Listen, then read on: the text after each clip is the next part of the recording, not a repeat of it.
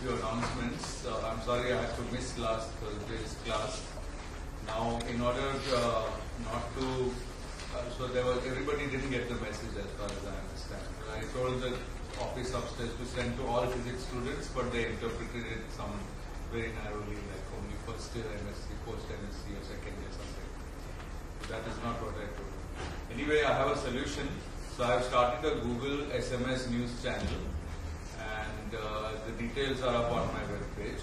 And all you have to do is subscribe to it with your mobile phones, and then whenever there's a class delay or cancellation or change of timing, you'll get an SMS. Okay? So please go to the website. In case anybody went to the website already and signed up, they'll have to do it again, because I had by mistake made a public channel, but I've changed it to a private channel, which means I can keep track of who is subscribed to it. So that's one way. If you want, if you're not able to subscribe to that, and it's all free obviously, if you're not able to do that and you want some other way of notification, you can tell me. But this is the easiest for me because I can send out a short message and everyone will get it. Okay. So that's one announcement. Second is that on the coming Thursday, day after tomorrow, there is a public lecture, and I think that is here. In any case, it's at 4 o'clock. I think it's here. Ajay, you also said it. It's an auditorium. Is it? But you said this room is booked. Equipments. Equipments are booked, not the room. Okay, but still, it's a public lecture. Maybe people want to go for it. No? So I don't mind looking for an alternate time and place, but somebody should suggest what it should be. Maybe Friday would be good. Friday would suit me quite well. What are people's constraints for Friday? Friday, Lab. But that's every day, I thought. No. So Wednesday, Friday. For us too. Asha, please discuss now and come to some suggestion, and then I will try. I still have to find a place and all that. But in the meanwhile, for those who just came in,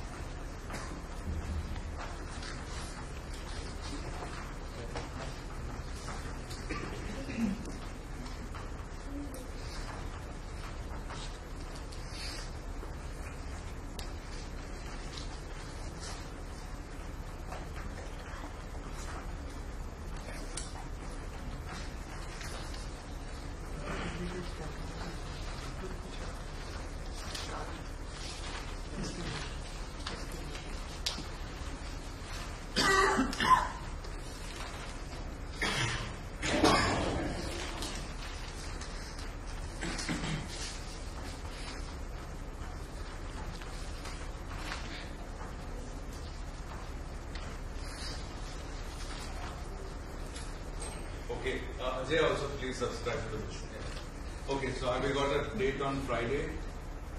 Time on Friday for the lecture? MSc first years have problem. MSc first years. Who are MSc first years there? And the problem is? It's scheduled on that day. Scheduled on that day from what time to what time? 2 to 6. 2 to 6. I see. What about the mornings? Mornings are bad for everybody, I guess. Well, I don't want to cancel another class now. I mean, then you will never be getting anywhere. Moreover, next week is when Nitin Nitsure is going to give you at least 1 and maybe 2 lectures on. So maybe if most of us are interested in having the class, why don't we have the class on Thursday? Thursday at 4 p.m. during the public lecture. Okay, this camera is not available, but that I find not the most important reason. But what is the view? I mean, actually, I feel like Sam Petrosa. Thursday 2 p.m. Thursday 2 p.m. Thursday 2 p.m. Ah, very good. The Thursday 2 p.m. class, electrodynamics or something, right? No, that will be It's not cancelled or it's cancelled? Which class? Friday. Friday, but there's this lab. Saturday is possible. It's not my favorite choice, but it's possible. What's Friday second Friday, what are you people doing? Let's try an unusual option. Friday, 12:30 in the morning, you have something? In the afternoon, I mean? 12:30 to 1:30 so that we can go immediately for lunch. Because it's a little odd time, so maybe you don't have other things? What?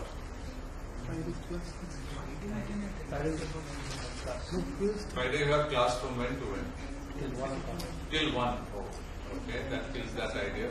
I think Saturday is a good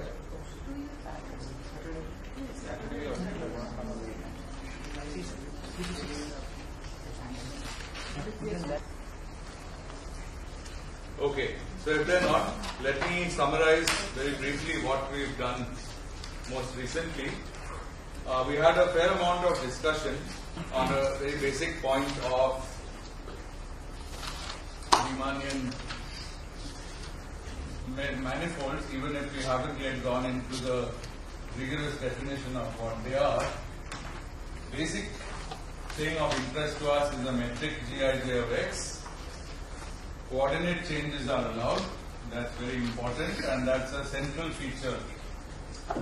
That somehow what is being described is some concept of geometry, but it's not a concept which depends on a specific choice of coordinates.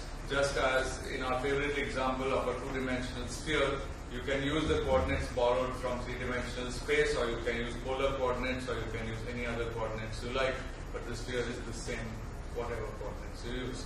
So concepts of geometry is really independent of coordinates.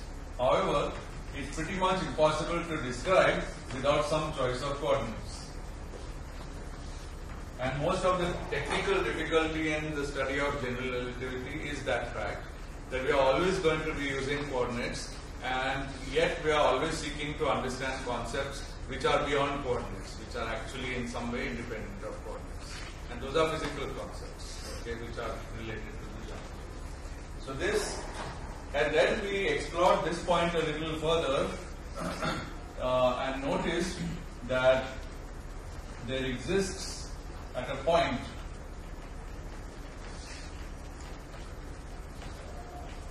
one can make Gij equal delta Ij and all first derivative 0 by a coordinate choice,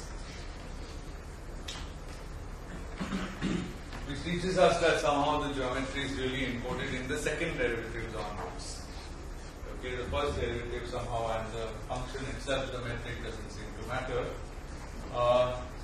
I didn't say this before, but let me just mention here, in Minkowski's, in the space-time concept, in the space-time context, I mean here, we were just talking of curved spaces, but if they are not spaces and rather they are space-times, then of course these concepts change slightly. Namely, you can make the metric at a point equal not to delta mu nu but eta mu nu, which is the matrix with one negative and then three positive signs. Okay, it's a theorem that by coordinate changes you can change the metric, but you can't change its signature. Okay, which is its eigenvalues, the sign of its eigenvalues. So the signature of this is minus plus plus plus. So all possible metrics that you can allow in a space-time, which is in a space-time, are of the form that can be brought into this by a coordinate transformation, and more generally are characterized by having one negative eigenvalue. Okay. That agrees with our intuition that no matter how strange space-time can become, one of the 4 coordinates is time and the other 3 are space. You can mix them up in many ways, but finally there should be one time coordinate. There should not be no time coordinate, and there should also not be 2 time coordinates. That should really be exactly one. Okay. So slight changes to accommodate space-time. Good.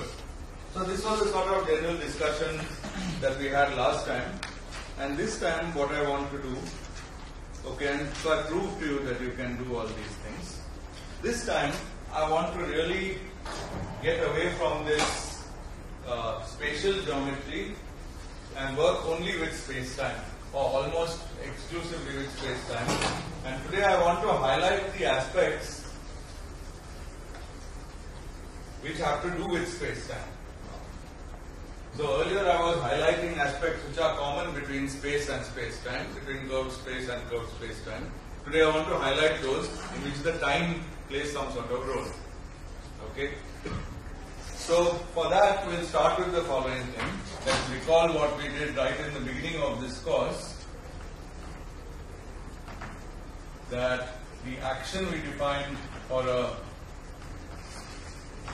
point particle moving in a curved space was this, and from it the geodesic equation of motion, the Lagrangian equation of, or Euler-Lagrange equation of motion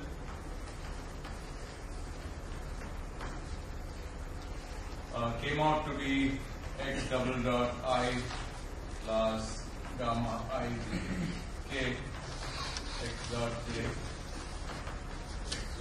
equals 0. So this is the equation we harped on a lot, and this is the geodesic equation.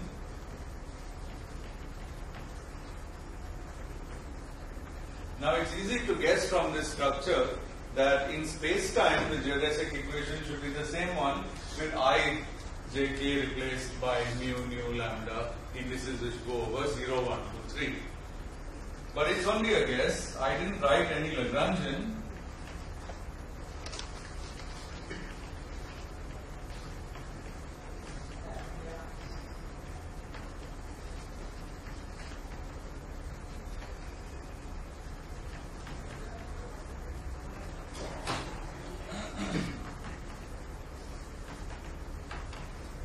In the space-time case.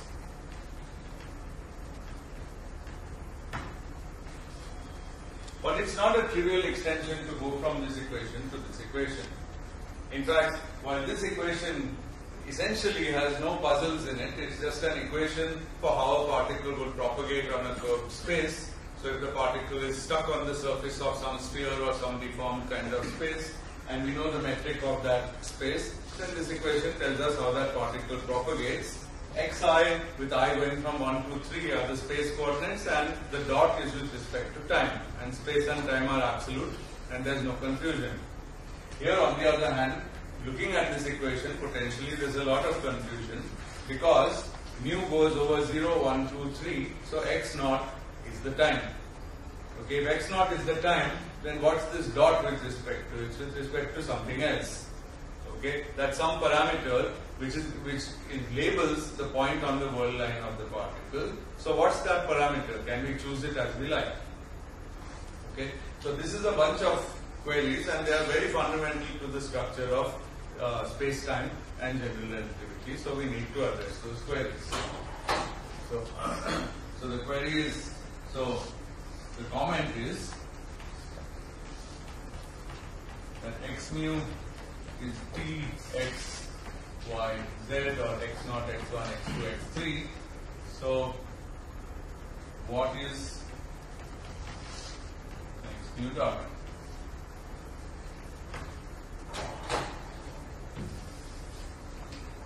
So the answer we'd like to propose is that x mu dot means dx mu by d tau, where tau is some parameter along the whirl line.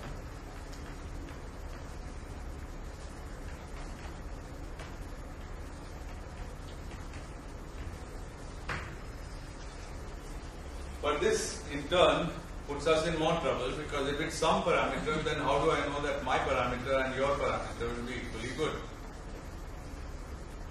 Okay?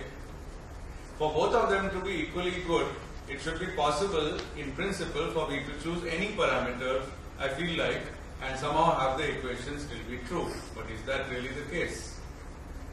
In other words, if I take this equation and change tau to some other function, tau prime of tau, will this equation be invariant? And the answer is actually no. In fact, you can see a very trivial case of it. Equation is not invariant under tau goes to tau prime of tau. What equation? The proposed geodesic equation, this one. Okay. The simplest way to see that is just consider a trivial example. What's a trivial example of a space-time? Minkowski space-time. The metric is just theta. Then gamma is actually 0 everywhere. Then the equation is x double dot mu equals 0. This equation is not invariant under changes of tau going to an arbitrary function, that tau prime of tau. You can try it for yourself. First of all, when we make such a change, we should say what we want the coordinates to do. The coordinates, of course, should not change. They should continue to be the same coordinates at the same point, which means in practice that x prime mu of tau prime is x mu of tau. It's rather curious. This reminds us of a general coordinate transformation where we are transforming a coordinate on the world line, not the coordinate of space. Okay? And this is the law of transformation of a scalar under this particular kind of general coordinate transformation, saying that it doesn't change. It's different and it has a completely different meaning from general coordinate transformations in space-time. Okay? But this is also required because we are refusing to say what parameter tau is the one for which that equation is true. And we don't want to say it because we'll be very happy if that equation could be true for all possible parameters tau. And it's a little bit subtle and complicated, but we are going to do it now and see how this works out. So this equation is not invariant. The second question you could ask is, what Lagrangian does that equation come from, analogous to the equation above for the case of space? Okay. And then you immediately start to see the root of the problem.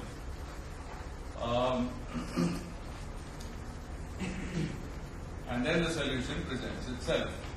A possible Lagrangian might be, but it's not actually, s equals integral, always write s equals integral dt or d tau times L. L is the Lagrangian, s is the action. And let's guess that it is g mu nu x dot mu. Now here you have it. You can see that this is not invariant under transformations tau goes to tau prime of tau, because this gives me a single Jacobian factor, et by d tau, and this gives me two Jacobian factors, one for each of these. Is that clear? The extra factor, if I transform, let's do it, d tau prime is d tau prime by d tau, and x prime dot, sorry, this is not good notation, dx prime mu by d tau prime is simply by chain rule d tau by d tau prime.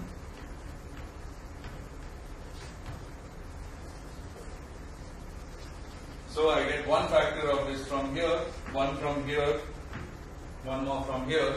So two factors of this, one factor of this, they don't cancel each other, so this is not right. Okay. But now we can sort of begin to understand what we should do. Is it, so solution to this puzzle is that we should give the action for a point particle in a curved space-time some geometric meaning which is intrinsic, which we can say in words, and then let's write the equation for that. Okay. Now, there's a concept of proper distance or proper time or proper length. They're all essentially the same. It's just a question of sign, whether it's positive or negative. And the concept goes like this. The distance squared traveled in a space-time is, by convention, minus this. So this is called the proper time.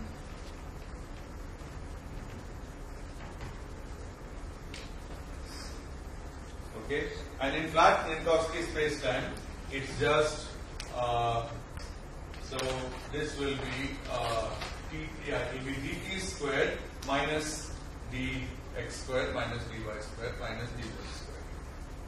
Okay, so and that thing is positive for a physical particle moving along a physical trajectory, and as long as the particle has a mass, and if it's massless, namely it's light, then this thing is zero. Okay, so this quantity has an intrinsic meaning for an infinitesimal unit of coordinate separation between 2 points. Okay, but this quantity is the square of the proper time. Okay, so to get the actual proper time between finitely separated points, we must integrate not ds squared, which we have done here, but ds itself. Okay, so the actual proper time, so this is the infinitesimal proper time over 2 very close by points. The integrated, if you like, proper time would be obtained by taking minus g mu nu dx nu, taking its square root and integrating this, and this is what has an independent geometric meaning which has no reference, if you notice, to any coordinate along the world line. But it can be written as integral d tau root of minus g mu nu x dot mu. And you see that this differs from this by the square root, and that's a crucial change. Yes. So yes.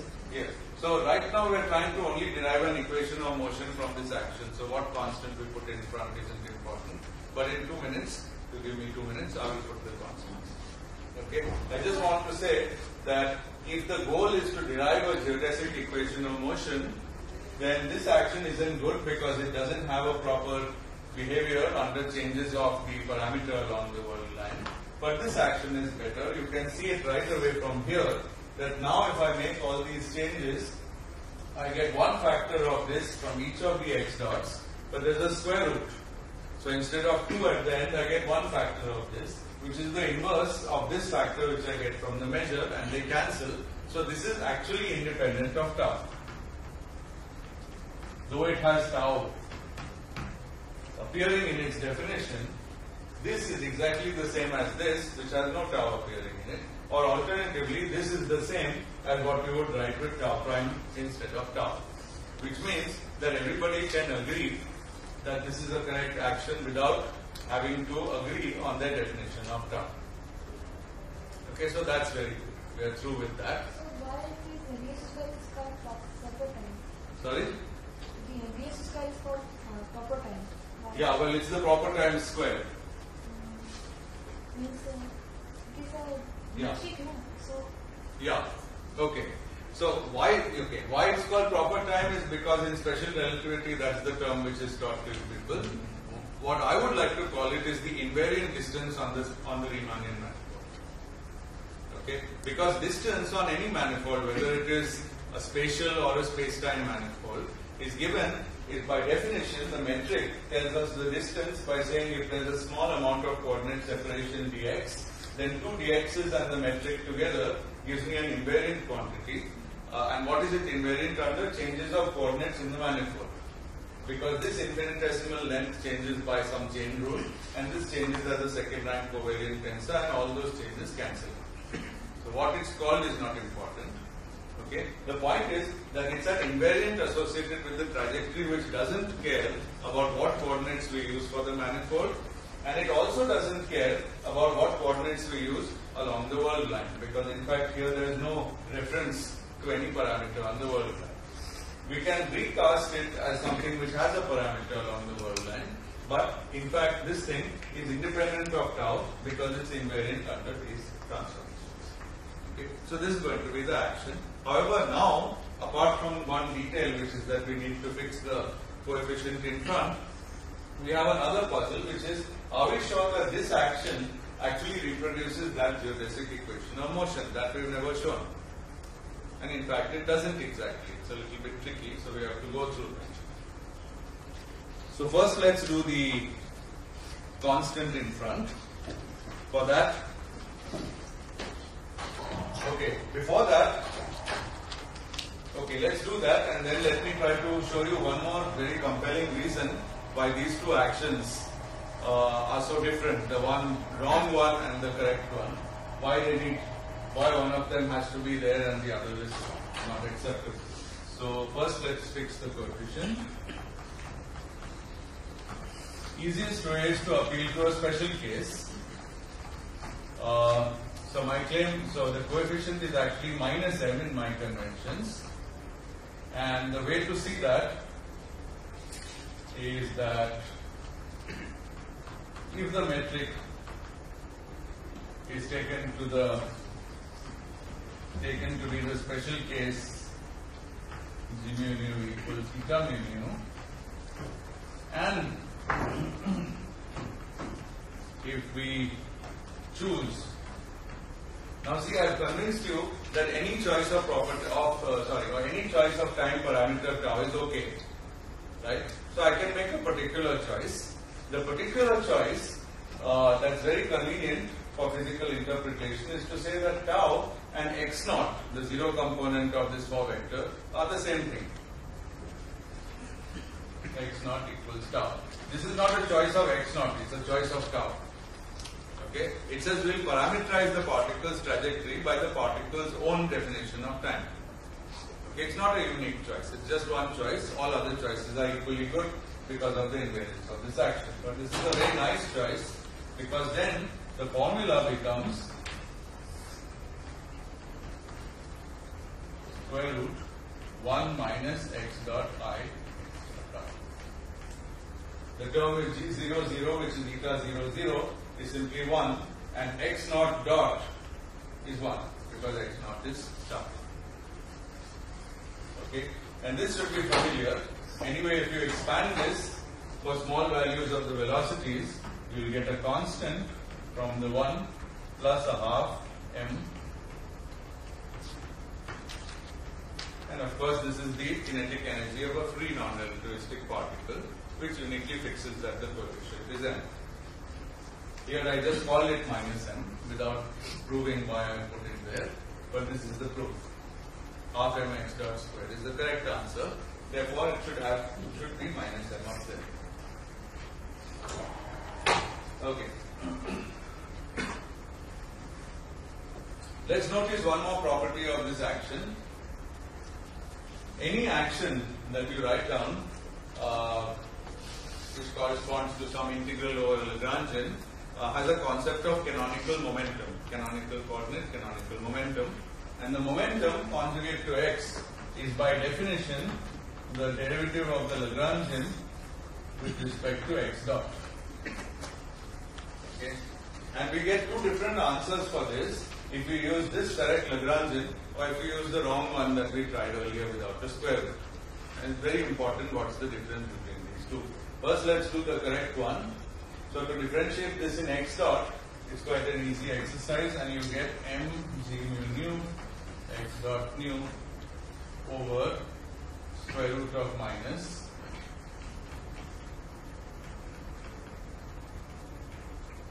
so that's the answer. Okay. Now a special case again is familiar to us. Let's again go back to flat space temporarily, flat space time. In that case, we can take this P mu and we can square it. Just multiply P mu with P mu, the contraction being done with the Minkowski metric, the special relativity. On the right side, we get m squared x dot mu over square root of minus x dot alpha squared. Okay, so what's this equal to?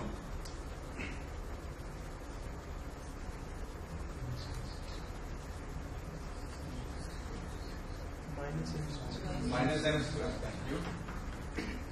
Good. So what have we shown? P squared is minus m squared. If you evaluate this part in my conventions for the metric, you get P squared minus P squared is equal to plus m squared, which surely in special relativity nobody can argue with. Okay? This is a constraint in the sense we didn't say anything special about the configurations x. We said any configuration x is okay. Just calculate P. P is this quantity, and we square it, and miraculously all the mess cancels out when we square it, and we get m squared. Okay, that means that this Lagrangian only admits momenta which satisfy P squared equals m squared. Now you can do an exercise for yourself, I won't do it here, that the Lagrangian without putting that square root up there also has canonical momenta, but they don't satisfy P squared equals m squared. In fact, the canonical momentum for that Lagrangian would not have this denominator. Now if you square this numerator, you get something, that's all. You get something proportional to V squared. Why is it miraculous? You've already parameterized that using the proper time. So whatever comes out should be. Yeah, okay. You're right. It's not that miraculous. It's still nice. Okay.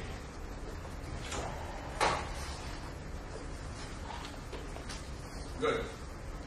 Now, what's more interesting about this, so this much, every time we appeal to special relativity setting g mu nu equals eta mu nu, we are really doing something that we already know, since we've all learned special relativity before this course.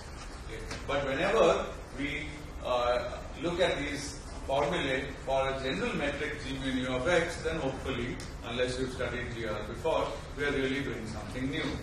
And what we like to do here is to keep trying to distinguish the case where we are doing something new from the case where we are doing something familiar. Okay? So, this much worked out fine. Now, let's look at the equation of motion when the metric is not eta mu nu, but g mu nu. Okay. Now, it's not that simple anymore because the equation of motion is dl by d x dot mu d by d tau is equal to dl by dx mu. In Minkowski space-time, the right side is 0 because there is nothing in the Lagrangian which depends on x. Everything depends only on x dot. Okay? But in general space-time, the right side is there because g depends on x. So we have to carry out this differentiation. And now it's quite a tedious process because on the left side, I differentiate dl with dx dot, I get something, I get p. Now I differentiate p and d by d tau. That means by chain rule I have to differentiate this part, I have to differentiate this, and I also have to differentiate the denominator. And denominator tends to spoil everything. So when I do that, I end up with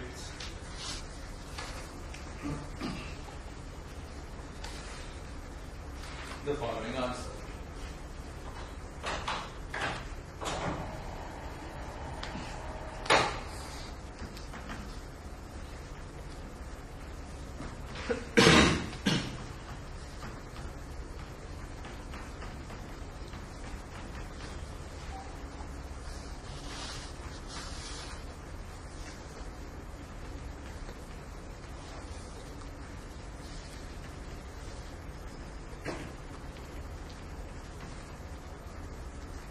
It's slightly tedious, but it's quite doable calculation, and this is the answer you get. Okay. Now this is not exactly what we were expecting, is it? Okay. We were hoping to have the equation, the left side be 0, but instead it's something non-zero. Now, this is actually has so there's a simple way out of this and a simple explanation of why this happens. At this point, we can re-parameterize the world line. Remember, up to now we have an equation that's come from an action which is invariant under reparameterizations. Tau goes to tau prime of tau. So therefore this equation must also be invariant, and you can check that. In fact, the left side is not invariant, so the right side also better not be invariant, such that the whole thing can be invariant. So that's why the right side is there at all. Okay.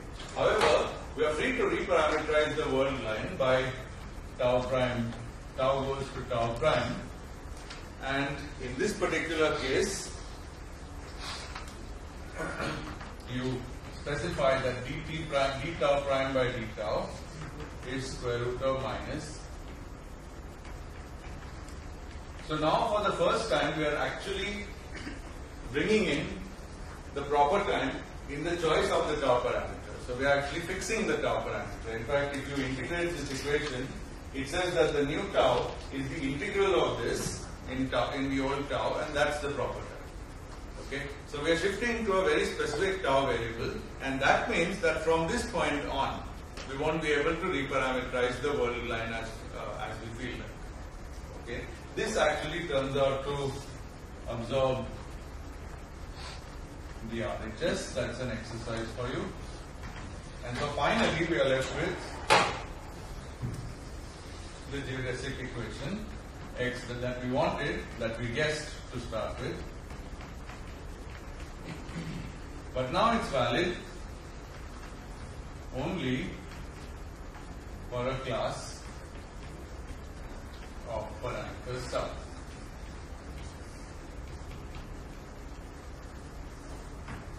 Parameter tau, and the name given to this class is affine parameter.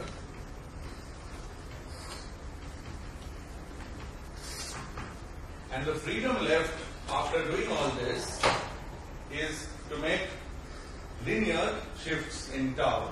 So the surviving freedom after we have done this is only that tau can go to a tau plus b.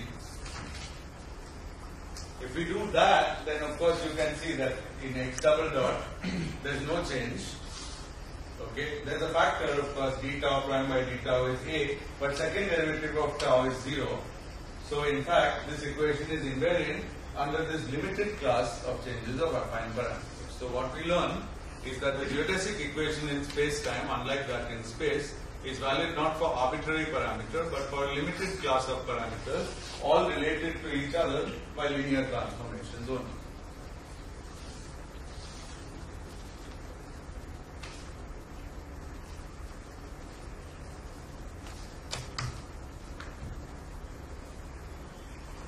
Good. So now that we've got the precise derivation, first of all, this is a derivation, I skipped a few steps, but it's a derivation from a particular action, and the derivation comes with the information that when is this thing valid. It's valid for those parameters that you obtain after performing this transformation, and then all others that are linearly related. Can you please talk about the generalization of that action also for the massless particle? Massless particle, thank you. So of course the stuff I've done here obviously isn't valid for a massless particle, the action, because it has m in front of it and m would be 0. Now there's a nice way out of it, but it's a little digression which I don't want to go into right now. I would like to perhaps go into it some other time. On the other hand, what's nice is that at the end of the day, you still find this equation. You can still show that this equation is valid. So you could imagine, it's not an unreasonable thing to do, to think of a massless particle as some sort of limit of a massive particle as the mass goes to 0. In quantum theory it's not so good, but for this purpose I think you can just do it. Good. Okay. Now we've been working a lot with this abstract looking equation both in space and in space-time now, and it's interesting or it's very illuminating to consider examples.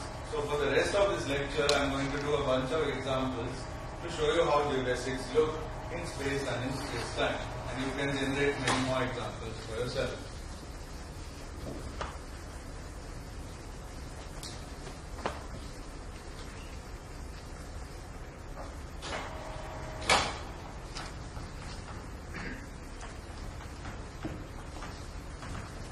So the first example will be the only example I'll do that's again in the realm of ordinary spatial geometry, doesn't have any time.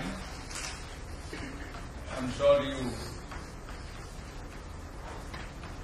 can guess what should happen with this example. We've already written this metric before.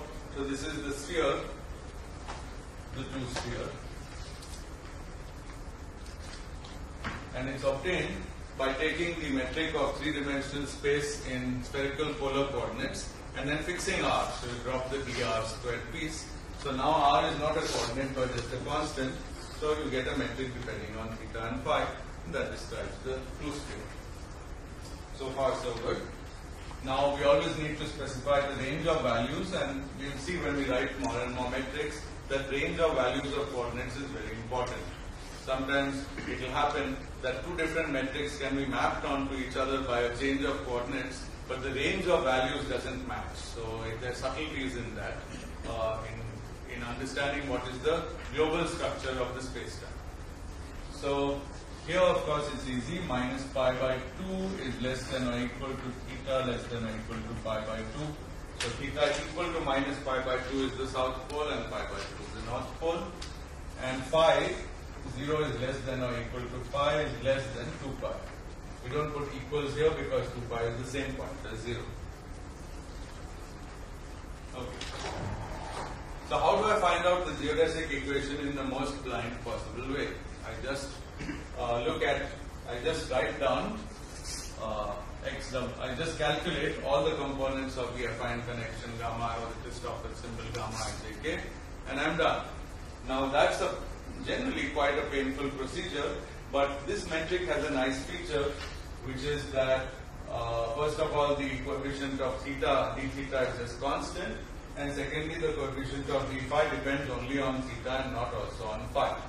In fact, the entire metric is independent of phi.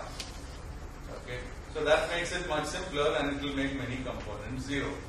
So at the risk of boring people who have seen this before, I'm going to anyway write down exactly how all the gammas look. So there will be components gamma theta theta theta, gamma theta theta phi, gamma theta phi phi. Precisely 6 that we can think of writing, and 4 of them are going to be 0, and the other 2 we need. Okay. Now the first thing we can note here is that, because the metric is diagonal, remember the definition of gamma has a half g theta and something up there, but that thing has to be the same as the first one because it's a diagonal matrix. So the inverse of a diagonal matrix is again diagonal, so this has to be g theta theta. So far no great surprise, but now we write down the lower indices and we get this kind of structure. But notice that in every term there is a comma theta, which means differentiation in theta, but it's of the theta theta component. But the theta theta component is 1, or it's r squared, so it has no derivative in theta. So all these terms are 0, and so this is an example that's 0. That's clear enough? Okay. If you work this out, you'll similarly find it 0. But this one is interesting. This is half g theta theta. Now the full set of 3 terms here is g theta phi comma phi plus g theta phi comma phi minus g phi phi comma theta. And now finally something interesting happens. Cross terms like theta phi are of course 0 because it's a diagonal metric, but g phi phi is r squared cos squared theta, and that depends on theta. So this derivative will be non-zero. Okay. Another thing you notice from here, which is a general property of Christoffel symbols, they are scale invariant under constant change of scale. If I expand the scale of the metric G by a number, then G inverse will decrease by the same number and the two will cancel. If I do it by a function, then it's a different matter. But a constant number will cancel. So before doing any calculation, I can see that all the Christoffel symbols are independent of R. Okay, so the geodesic equation will be completely independent of the radius of the sphere, which is not very surprising. Okay, because the geodesic equation tells you how a particle will travel, which is really the same for a sphere of this size or that size. Doesn't depend on it. So all little properties that you might find interesting the first time. And so this finally comes out to be minus a half sine theta, or minus cos theta sine theta. Okay, so then gamma phi theta theta is also 0, and gamma phi theta, okay, gamma phi theta, so phi is also 0, because here all the derivatives will be in phi, and there is nothing which depends on phi in the coefficient, so this is 0. This guy is non-trivial. This is a half G phi phi.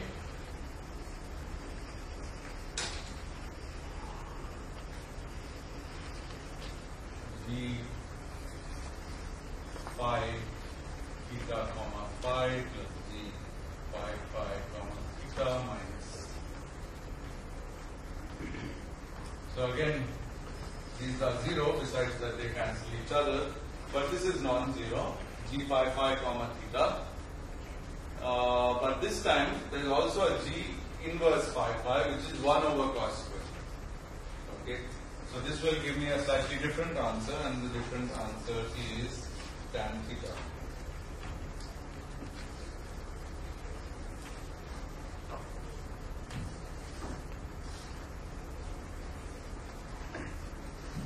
As we go along, these kind of calculations will become more and more obvious. Maybe they are already obvious to some people, but I think it's good to do it.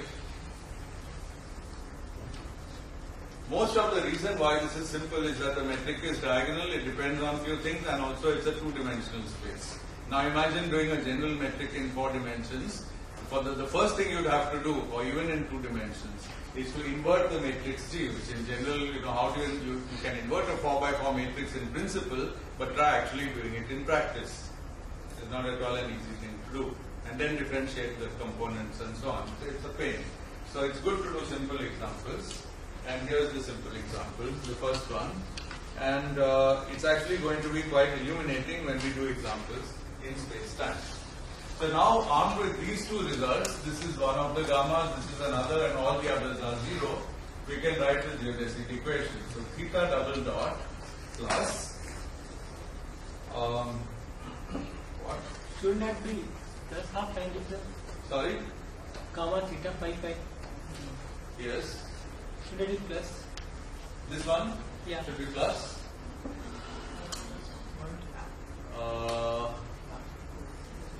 If I differentiate cos squared, I get minus 2 cos theta sin theta. Minus is always there. So already a minus, then maybe it's plus. Perfectly possible. I can never defend my signs.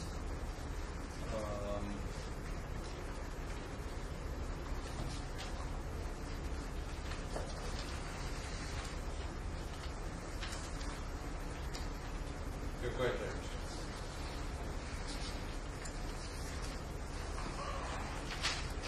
Plus.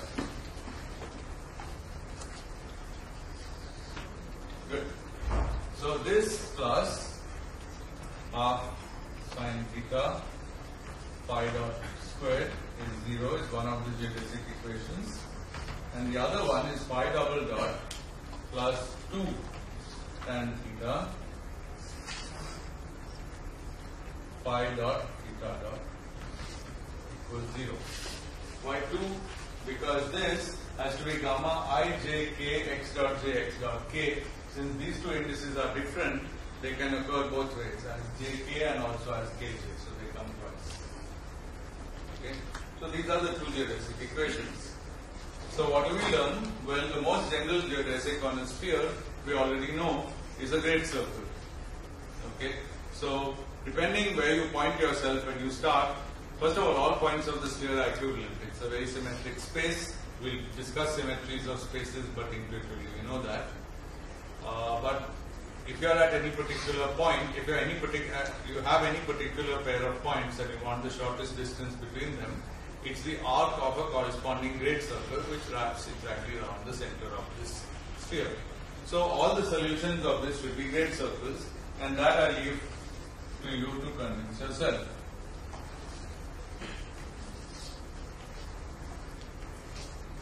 And this should also give you all possible great circles. But let's look at a couple of facts which will be a little bit illuminating. So one is that if I take examples of solutions, suppose I took theta equals constant. So theta dot is 0, theta double dot is 0. Then phi double dot is 0. So phi is equal to A T plus B. Here I am referring to the parameter as T because this is the actual time, because I am doing a spatial example. In space time that parameter will be called tau. Okay? But then to satisfy this equation, this is already 0 by choosing theta constant. Phi dot in general is not 0, so I have to make theta actually equal 0.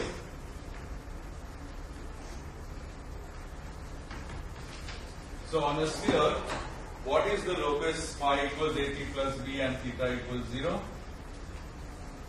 What is theta equals 0? It's just the equator. And phi equals AT plus B is the particle goes round and round the equator in constant time. Now we can also see why we found that theta has to be 0. If theta wasn't 0, then it would be a latitude. These are all latitudes. Theta equals constant is a latitude. But the only latitude which is a geodesic is the equator.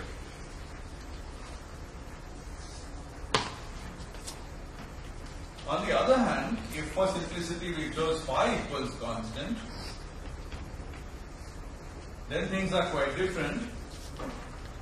If phi is constant, then this term is 0, this term is 0, this term is 0, and this term tells me that theta is equal to some A prime T plus B prime, and there is no restriction on the value of phi. So for all possible phi, this curve is a good geodesic. What are these? Longitudes. Okay. So we see in fact quite nicely the asymmetry between latitudes and longitude. Latitudes are not great circles, they are just lines of constant theta in general, and longitudes are lines of constant phi, but longitudes are all great circles, they all pass through the North Pole, and latitudes are not unless theta is 0. So all great circles. So it's nice. Okay, this is admittedly the silliest way to find out the geodesics of a sphere. Much easier to just draw the sphere. But it's taught us how to do this, and now we can be brave and try to address some interesting space-times. So the next example I will do for you is called anti-de Sitter space. Now sometimes people are careless and they say anti-de Sitter space, one should say anti-de Sitter space-time. I won't make that distinction too carefully, because you can judge for yourself if it's a space or a space-time by the fact that the metric has a time-like direction or it doesn't.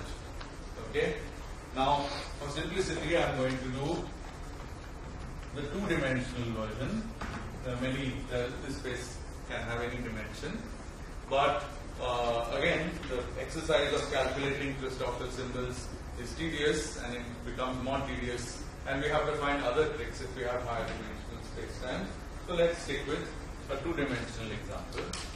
And it's rather pretty because the metric is almost as simple as that of the sphere, and in fact it looks very much like the metric of a sphere, except for one or two little changes. So the coordinates are rho and t. You can see right by inspection that t is time-like. So the dt squared piece is negative. Okay. and the other coordinate, whatever it is, we simply call it rho. We could have called it R, we can call it anything we please. Okay. Now it's actually possible to obtain this from this by some kind of analytic continuation, by continuing some coordinates to imaginary values. That doesn't have any physical meaning, and the geometry of this is completely different from the geometry of this. But it's useful because if you do all that carefully, then you can carry over many formulae from here to here. So, the precise transcription from here is you write theta equals I rho, phi equals t, and also send R to I. So by replacing theta by I rho, you make this minus d rho square, but R to IR makes it plus again. And here you get cos squared of rho, and R going to IR makes this term negative, so you get this. Okay. One of the useful things we learn from this fact that you can go from here to here is that this is a very, very symmetric space. In fact, it has a symmetry group SO3, which is the group of all rotations. Okay. Notice, by the way, that although it's a two-dimensional space, it has three rotational symmetries. That's not something very obvious. The plane is a two-dimensional space. It has only one rotational symmetry. But a sphere, even being two-dimensional, has more than two rotational symmetries. In fact, it has three independent rotational symmetries. And it turns out that this also has three symmetries, which are related very closely to the ones of that by this kind of transformation. For those who like group theory, the group here is SO3 and the group here is SO2, 1, some non-compact form. But we're not going to discuss symmetries in any detail now. I just wanted to exhibit this space for you. Now, what do we want to do with this? We want to understand the geodesics of the space. Okay. First of all, maybe I should, just for your entertainment, tell you where this space comes from. Why did anybody think of this space? It's a very logical reason. Why did anybody think of the sphere? Okay. The sphere is the locus of all points at a fixed distance from a particular center. That's a very natural concept which arises in life. Okay. So we think of the two-dimensional sphere by saying we are in three dimensions, and then we have one equation which respects the symmetries of the three dimensions. And so the space is two-dimensional, but it inherits all the symmetries of three dimensions. The same procedure works here, and it works like this. We start with a Minkowski type of space with the metric ds squared equals minus dx0 squared minus dx1 squared plus dx2.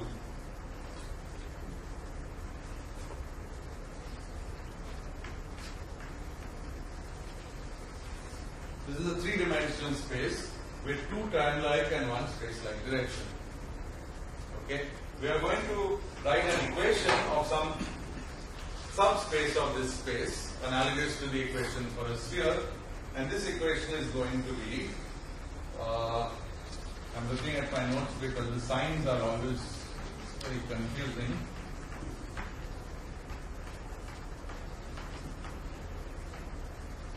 This is going to be the equation. Okay. You can see that just as this has two of one sign and one of the other sign, this also has two of one sign and one of the other sign. And that's enough to guarantee that this will have the same symmetries that this space has. Okay. The next step then is to just find a parameterization analogous to spherical polar coordinates, such that by then imposing this equation, one of the coordinates gets eliminated and we are left with the other two. And when I write the parameterization, you'll recognize that it's exactly what we've done already for the sphere, with some of these things being analytically continued. So x is r cos rho cos t, x1 is r cos rho sin t, and x2 is r sin hyperbolic rho. So So if I take x naught squared plus x1 squared, then this cancels out. Then I subtract x2 squared and I finally get r squared. So this is correct. And now I have only two coordinates, rho and t. And if I plug this in, it's very simple to obtain the metric term. So this is how you get ADS2, and it's also how you get any other anti-de Sitter space-time.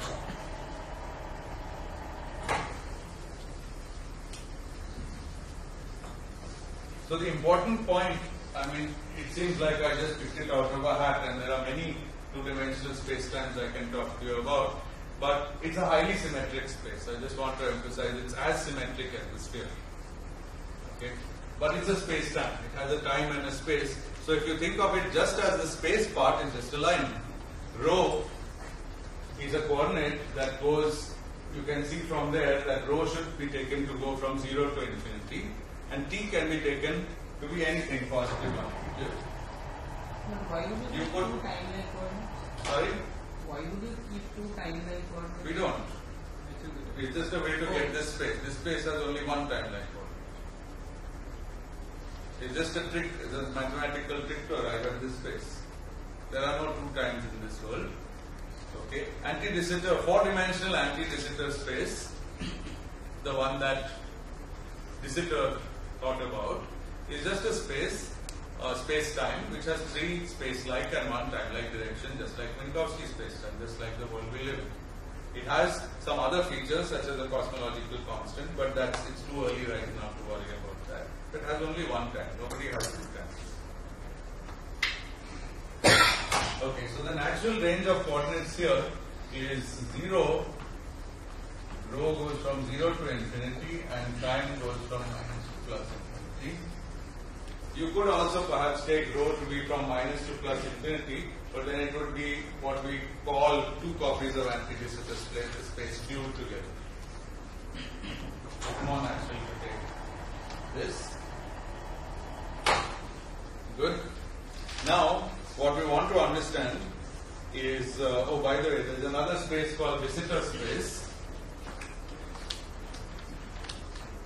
which has a very similar procedure, but it has extremely different physics, and its metric is minus dt squared plus cos squared t d theta squared. Now, see, the interesting thing about de Sitter space is that it's time dependent, at least in these coordinates. That means the length scale varies with time. That's not true about anti-de Sitter, where in fact the time scale varies with the position in the space. Okay? So these are all very, very interesting and extremely simple examples of phenomena that we'll encounter later on in more realistic situations. This I'm not going to discuss in more detail. You can take it as an exercise to study its properties. But what we want to do is to work out the Christoffel symbols for ADS2 so that we can write the geodesic equation. It's hardly any more work than it was for the sphere, and again you'll find that two of the Christoffel symbols are non-zero, gamma rho tt, which is a half sine hyperbolic to rho.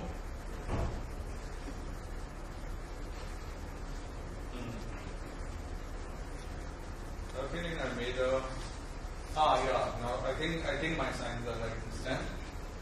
And gamma t rho t, which is tan hyperbolic rho. It's all quite similar, and all the others 0.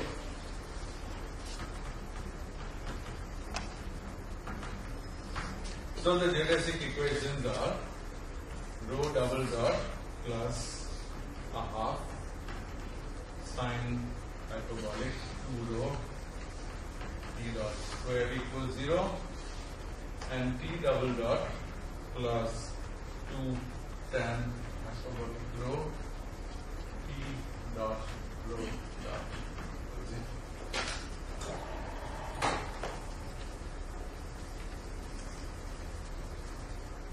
So these are the geodesics for anti-de Sitter space in 2 dimensions, and again we need to find solutions, and there are all kinds of solutions. Okay, it's a bit of a tedious job if you keep working in these coordinates. There are tricks to simplify things, but at least you can be convinced that what we have got is a set of two ordinary coupled differential equations of second order. It can't possibly be unthinkably hard to solve them. So they must have some solution. But what's amusing is to look at a few specific solutions, and they are there exactly in analogy with the sphere. So one solution is when rho is constant, then T double dot is 0 from this equation, and from the first equation this goes away, so sine hyperbolic 2 rho must be 0, which means rho must be actually 0, and T being having this thing, T is eta plus B. And remember, we are allowed to reparameterize this affine parameter tau, so it should be it's just the same as saying T is T. Okay, it's more or less what we expect. Now, what does it correspond to physically? Well, rho is constant, and rho is rho is 0, and 0 is a particular point in the space part of ADS2. So there's a point, the particle sits there for all time. Simply that, just stays at rest. Perfectly reasonable. Geodesic could be one where the particle doesn't move in space, but it moves in space-time. It has a world line, but in the space part it's just sitting in one place. Okay. So this is a big difference from geodesics in space, where we always think that to connect two points you better move from one point to another, but these are two space-time points that you are connecting. So depending on which geodesic it is, it can be one where the particle just stays in one place. Okay, now is this geodesic time-like or space-like? This is a new question that we couldn't have asked in the spatial case. In space-time situations, a geodesic, like any other curve, can be time-like, space-like, or null. Okay, so this one, now we have to be just a little bit careful, because we have to calculate this in the metric that we've written at the top, and that metric, so if we differentiate it with respect to the affine parameter, then ds by d tau squared is r squared minus cos squared rho d dot squared plus rho dot squared. And now we need to know the sign of this guy. So this is of course 0 because rho is constant, and this is negative. So we learn right away that this is negative, and that is the time-like geodesic, which again makes good sense. Okay. However, we also find space-like geodesics, and they come about by saying instead of rho being constant, let T be constant. This is funny because T equals constant means we are in space-time at a fixed point in time. We don't seem to move forward in time, so we move in space. Doesn't sound like something a particle can do, and indeed it's not. Okay. But the geodesic equation is not always telling you what a particle can do. We haven't actually figured out yet what dynamics of a particle are allowed. We're just looking at what are the geometric lines along which some trajectory is maximized or minimized, and whatever we find, we find. So we found one time-like geodesic, and we'll find a lot of space-like ones, because by taking T equals constant, we get this and this and this to go to 0, and rho can be any linear function of the affine parameter. Okay, so this is a geodesic that starts at rho equals 0, if you like, or at any particular point in ADS, in the space part, and extends radially along the space part. Okay. I emphasize, it's very confusing to think of two-dimensional space-time, because the space part of it is only one-dimensional, but that's how it is. Okay, and thinking of these examples teaches us the importance of, these kind of two-dimensional examples emphasize the interplay between space and time. Because in four-dimensional space-time, there's a lot of room to move around in space. For example, you can rotate yourself in space, but in two-dimensional space-time, the flat case, the only thing you can do is perform one Lorentz boost. There are no other symmetries because there is only one direction. So anyway, here are two kinds of trajectories. Now one important lesson that the sphere example should have taught us, are we to believe that therefore this is the, we found some examples, we haven't by any means found all trajectories, right? This one is easy to check that it's space-time. Now this one is the analog of the longitudes, and this is the analog of the equator for the sphere. Okay, we found only one equator and we found infinitely many longitudes. Okay, but what lesson did we learn by finding one equator? Did we convince ourselves that really there's only one geodesic like this? I mean, of course there are infinitely many. This was our coordinates which suggested one in a very easy sort of way to find as a very easy solution of the equation. So we should believe that this is not the only timeline geodesic in ADS2. There are probably many. In fact, there are many. It just happens to be one that's very easy to find. Okay. And if there are time-like geodesics and space-like geodesics, then surely you'd expect there would be null geodesics. And we haven't written those down, but there's a nice way to discover those, which I'll be discussing another time. Okay, that's a nice, in fact, I think it's a theorem almost. In two-dimensional space-times, you can sort of do everything. These things become much harder as you go up in dimension. But 2 is very good because you're just ignoring 2 of the real dimensions of our space-time and working on the other 2 which are not. Okay, so that's what I want to say for now about geodesics of ADS2, and I'll conclude in 5 minutes by giving you one more example of a space-time where we can compute geodesics, and the space-time hides a bit of a surprise.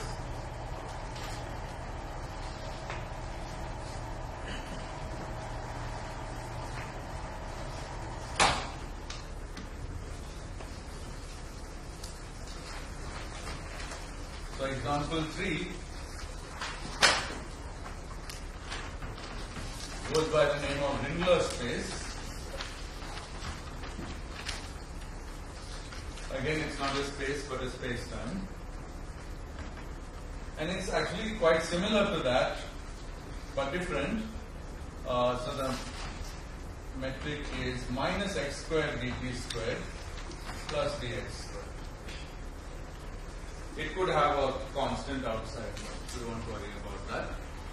You see that it's quite similar, right? It's the dt squared part is multiplied by a function of space, that is, so it's varying in space. So the time measure is varying in space, but the space measure is constant in time.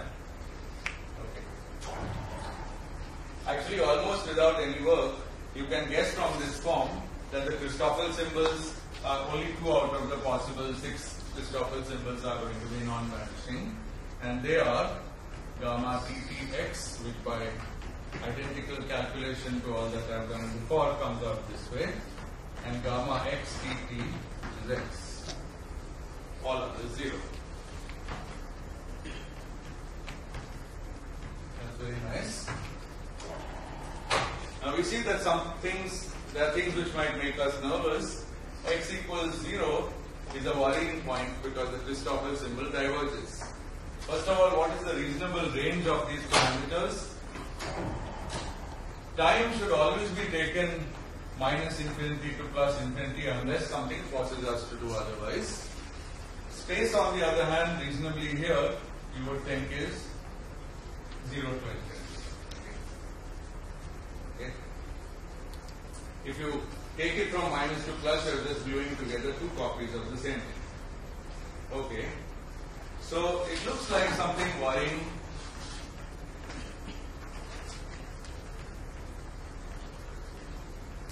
At x equals 0, we'll just leave that as a question.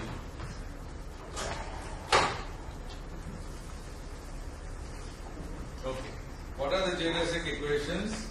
X double dot plus x t dot squared equals 0, and t double dot plus 2t dot x dot upon x equals 0.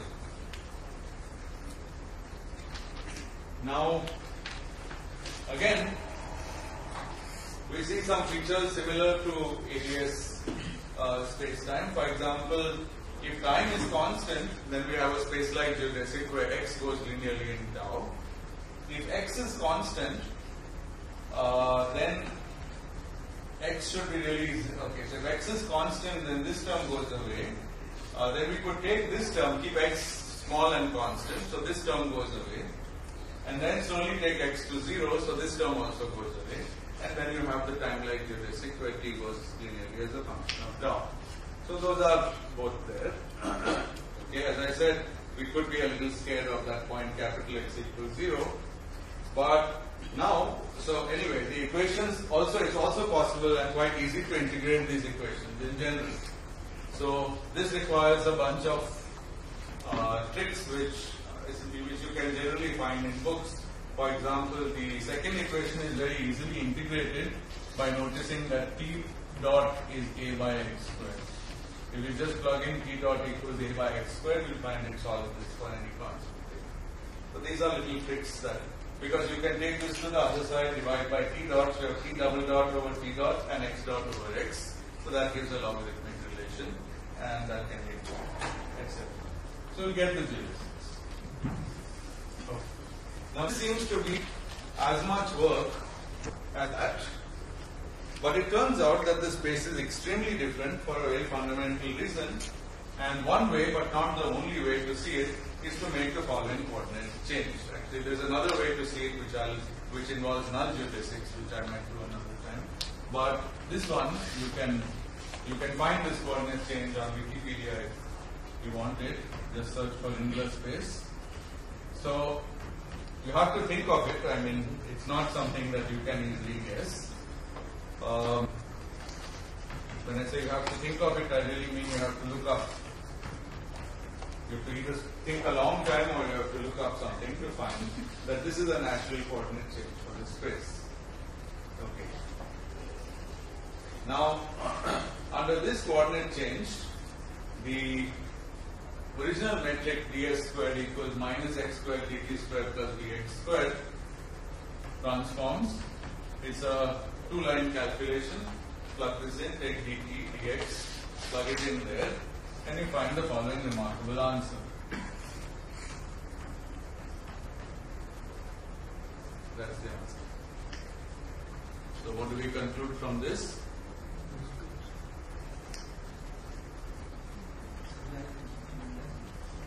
Regular space is nothing but Minkowski space in some idiotic coordinates. Okay? But it's not also. There's still a subtlety there.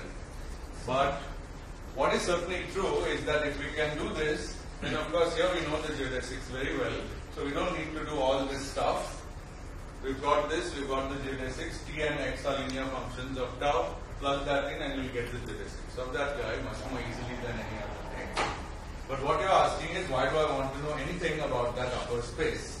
Well, it's quite interesting and it actually has some physical applications, but I don't have time to discuss that now. But I'll just point out, this exercise teaches us a new lesson which we haven't seen before. At the top I said that t can take any value, but x goes from 0 to infinity. Okay. Now look at this transformation. Okay. If t ranges over minus to plus infinity, what can we say about t by x? Just take tan hyperbolic to the other side. Okay, tan hyperbolic is a function which grows exponentially in numerator and denominator for large x, so it goes to 1, and the same at minus infinity, but it goes to minus 1. So it's bound in between plus 1 and minus 1. So with this transformation, we see that minus 1 is less than or equal to t by x less than or equal to 1. Okay, so we are not getting just Minkowski space, we are getting Minkowski space with a restriction. Let's look at the second thing. The second thing tells us what? For x to be a real coordinate, okay, t must be less than x, which means t squared must be less than x squared, which means minus x less than or equal to t less than or equal to x, and both of these are the same. So both the coordinate transformations carry the same restriction. So what is this? Okay, also the inverse coordinate transformation tells us one more restriction. The inverse coordinate transformation is nice to write. By the way, it goes without saying that coordinate transformations ought to be invertible, otherwise we are liable to lose information or gain some spurious information when we make transformations. So the inverse here is that t is equal to x sine hyperbolic capital T and x is equal to x cos t. From this you can easily see, for example, this relation, and by dividing you can also see this relation. But this, now notice, sine hyperbolic is a function which is positive and negative, but cos is always positive. If cos is always positive and this original x of Ringler space-time was positive, then small x is also positive. So besides this restriction, we also have that x is greater than 0.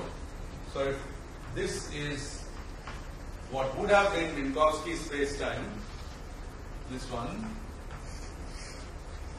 then actually these restrictions tell us that we are only here. And this region is called the Ringler wedge.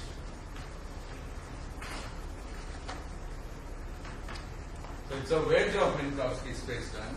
So here from this example we learn that a very simple space-time with very simple geodesics is actually an even simpler space-time, but actually it's a region of it. Okay. There hasn't been much physics in this discussion today. I've just been trying to highlight for you the geometry of space-time. But soon you'll see how, first of all, why this example is interesting. You'll see in one of the next few days. And we'll be talking about dynamics of particles, different kinds of particles in these different space-times. What happens if this is a Minkowski space with some coordinate? Yes. It's part of a Minkowski space. Yeah, okay, thank you. So I forgot to come back to that.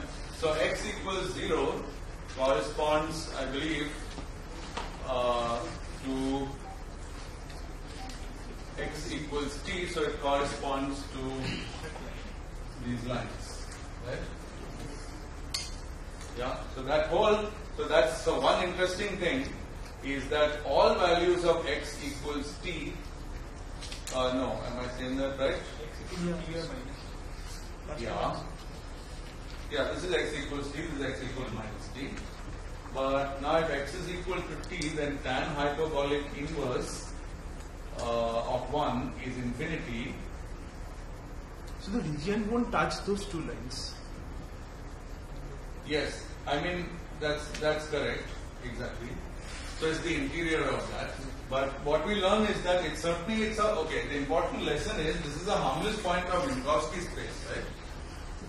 It's completely harmless in Minkowski space, but the Ringler wedge has this as its boundary. So it's more like the end of the world. We have to worry about what would happen if a geodesic reaches this place, because a Minkowski space geodesic will just go through it. It doesn't know even about this. But we are in Minkowski metric, but we are in a space where we have ourselves demarcated a boundary which has been inherited from Ringler. So it's a bit puzzling, but it certainly shows us that geometrically nothing can be wrong with the end of it. It's just that the space has an end. Yes? So if we take C to be unity, then this is just the space like If we take C to be unity. C, the This speed of light. that's always unity. Yeah, then this is just the space like Yes, that's correct. It is just the space. Yes. Yeah, well, of course, there could be another one on that side. You could view that to this. That would happen if you have two copies. But you're right. But whatever it is, the point is Ringler space, all of Ringler space-time, whatever is the natural extent of Ringler coordinates, fills only this much of this. So it's like a map where you take this and you unfold it into a big sort of plane of capital X and T by this map. But there you don't know that it's really just this is the boundary. So just want to show this example now for what it's worth. Later if we have to study dynamics. Yes. In Minkowski space, geodesics can be like the Sorry? boundary.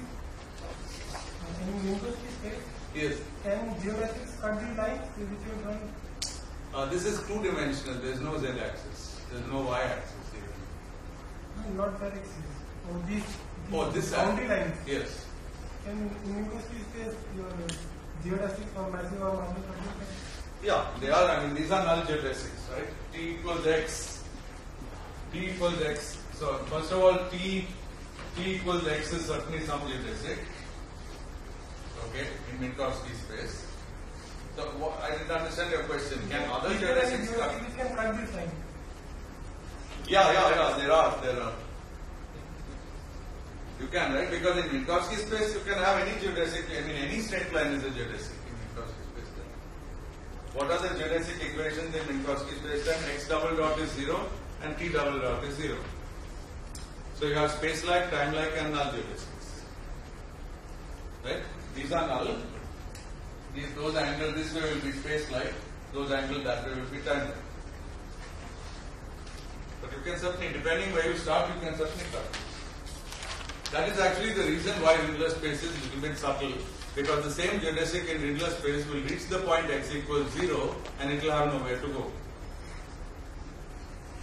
But it's subtle in the same sense that Minkowski space becomes subtle if I cut out the wedge. So it shows that global properties are important, but it's too early in the course for us to dwell on global properties too much. Just wanted to show you. So I'll stop here. Every time-like curve we would have finite length in the Riddler space. Every time-like curve would have finite length. That's quite possible. Yes. That's not bad. Okay. So I'll stop here, and now we are meeting at 5:30 on Thursday. Here. So will you please tell the idea of meaning of this special idea we get that? Yeah, okay. I mean, why don't you ask me when we start next time?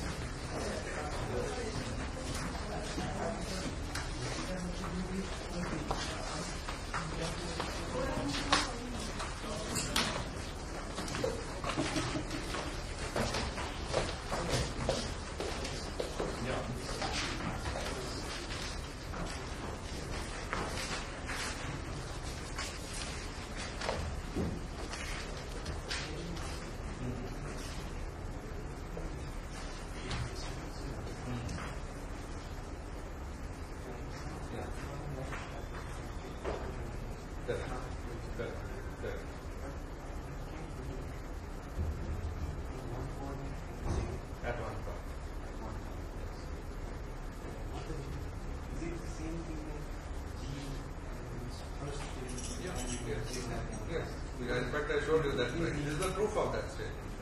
This is made out of first derivatives of g. So first I proved that this can be made 0. Then you can use that to show that all the first derivatives of g are 0. So it's just a proof of that statement.